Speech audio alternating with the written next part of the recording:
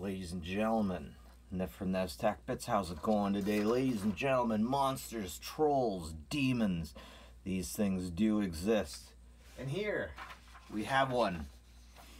John Steele. That's right.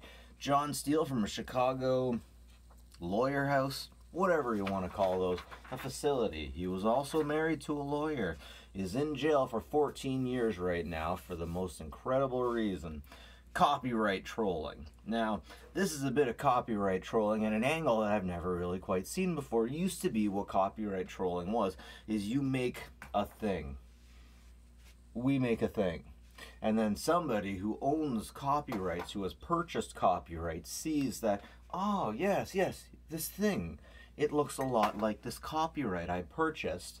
And it looks a lot like the description of this copyright that I had purchased. So you owe me money for your copyright, and I get to indulge in that because I purchased this copyright that sounds like it's describing what you made. That's the standard definition of a copyright troll. But in this situation, Mr. Steele, he had an idea. Mr. Steele, he went into, well, he was still in studying to be a lawyer. He decided that what he was going to do, with a call from his friend told him, dude, I got this great idea. What we're going to do is we're going to buy porn. We're going to buy the rights to pornography. And then what we're going to do is we are going to put it online. We're going to put it on torrent sites. And then when people download it, we're going to sue their asses off. Yeah!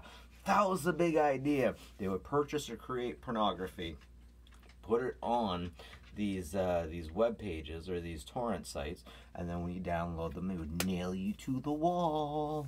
Anyways, Prenda Law Troll Saga ends with prison of its founder. 14 years in prison for our boy John. Bought and created porn. Seeded it themselves, then sued people who downloaded it. The person that gave him this idea was Paul Hansmere. Going to jail now, 14 years on conspiracy of wire fraud. His buddy Paul went to jail for 14 years because of this. Oh, this is the stuff I love. Just so good. Not only that, but they have to pay back everything. They got to pay back everything that that they took from other people. Man, people like this make me wonder about humankind. Usually I get really angry at individuals who say things like, oh, we're destroying the world, we're the worst plague upon the universe, we shouldn't have any children because we're such giant pieces of crud. Well, maybe some of us are giant pieces of crud. Apparently he's being reformed. Apparently he's rolling over on his buddy so that he gets less time.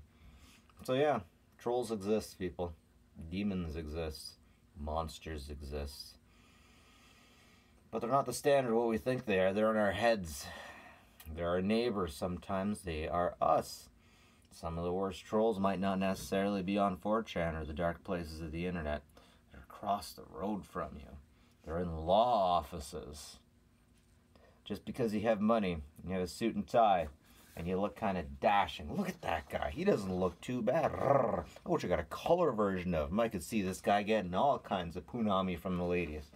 But still, he's only gonna get to be tossed in salad in jail. Jail in Pennsylvania.